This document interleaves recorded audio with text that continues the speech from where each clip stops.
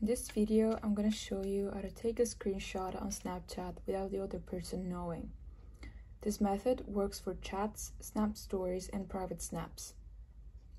In the case you have an iPhone without the home button, you will first need the assistive touch, for which you will need to go on Settings, Accessibility, then scroll all the way down to Accessibility Shortcut and select Assistive Touch. Now, as you can read, you will need to triple click on the side button for it to show. And there it is. Now, let's go ahead and open Snapchat. As you can see, I have a couple stories and snaps, chats here and there. Let me first send the snap to myself real quick and show you the trick.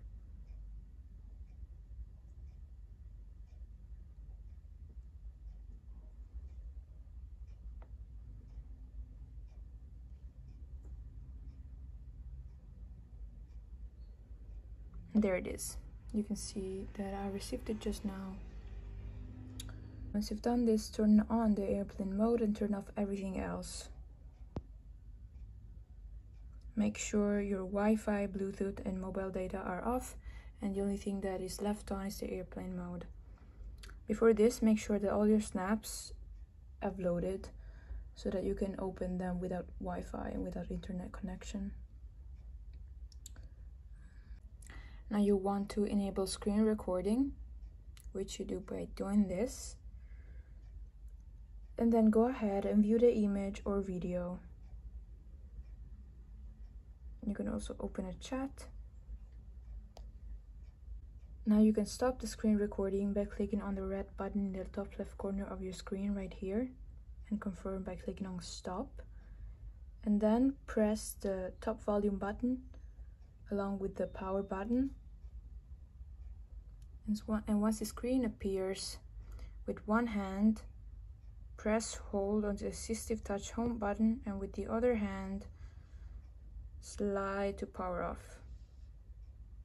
Keep on pressing on the home button from the assistive touch. Once your phone has turned off, give it a couple seconds and then turn it on again.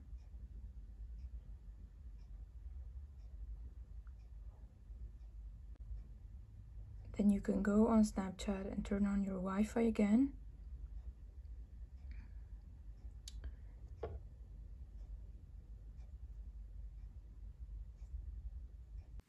As you can see, it didn't really work with me, so I urge you to please try it out for yourself before trying it with others.